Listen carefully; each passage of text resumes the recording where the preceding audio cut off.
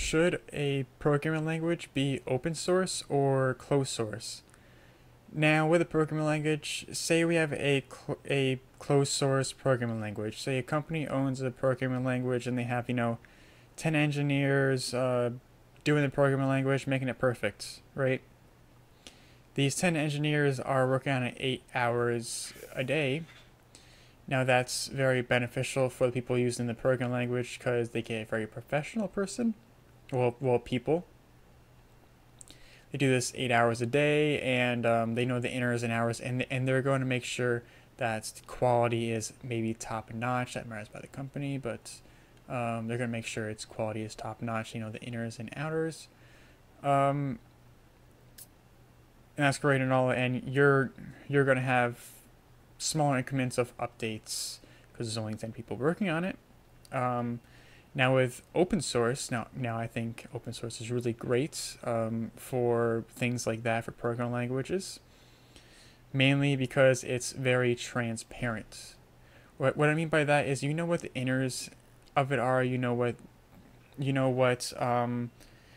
people are working on. So if say Kotlin for example, you know exactly what they're working on. You know what their steps and goals are for the next month or 2 or 6 months or the next year, for example. You know what they're working on. You know what they're adding, and that you get that transparency. You know what they're doing. You know what each pull request is. You know everything. So that's a benefit right there, and also you get anyone to work on it. That's a benefit and a con. A benefit, you get a mass amount of developers, so you may get, instead of 10 developers to pay, you get 1,000, but they do a lot less work. They may work only an hour a week or something like that on it. The con of that is that there is no direction, so you don't have a set path. People are going to work on what they want to work on, kind of, and there's going to be a set of people that are going to accept pull requests.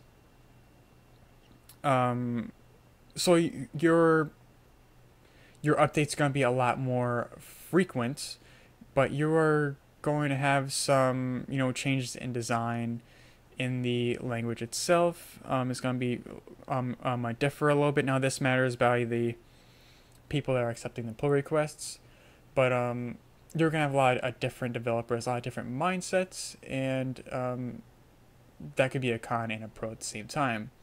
A big con is that your language it's depending on the popularity of the open sourcing. So if no developers are doing open source with that anymore, your programming language isn't really going to do well, and then you need to hire people because it's not being taken care of. So there are pros and cons with it. For me, I think open source is a great idea for a programming language. Not the greatest idea for making it profitable for anything, but just transparency, because a programming language is meant for all developers, and open source is the best way because you get fast updates. You get a whole bunch of developers working on. You get very different mindsets and everything, and it goes a lot faster. You get more features. So like Kotlin, it like went so fast with the development of it, and any programming language like Ruby, for example, it goes so fast, faster than closed source programming languages. So I think that open source is a great idea for programming languages.